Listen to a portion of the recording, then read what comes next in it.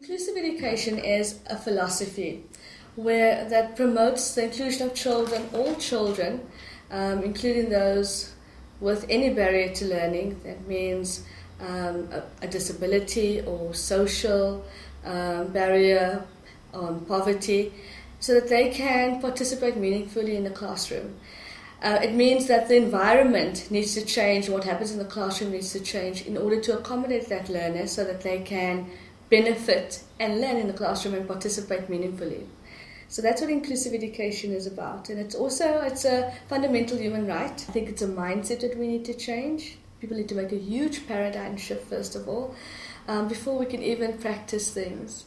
The earlier we invest in young children, the greater the return to our country, to the economy, and to the education system. We went into collaboration with the Chaeli campaign and provided assistive devices to children across the Western Cape province.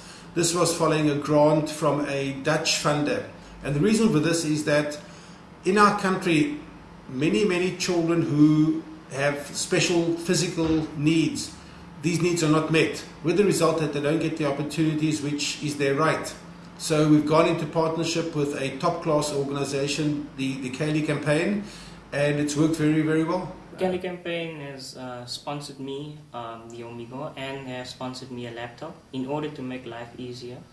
The laptop I take to school, I use it at school, the teachers allow it.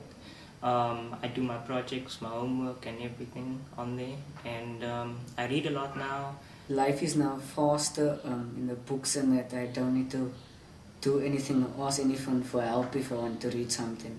I want to say thank you to the Chaeli campaign and everyone that's helped Chaeli campaign to sponsor me the Amigo, and I just thank you very much because it's changed my life. The Chaeli campaign is the only organization in the country started by children and largely run by children, and that's a phenomenal achievement for those 5 girls.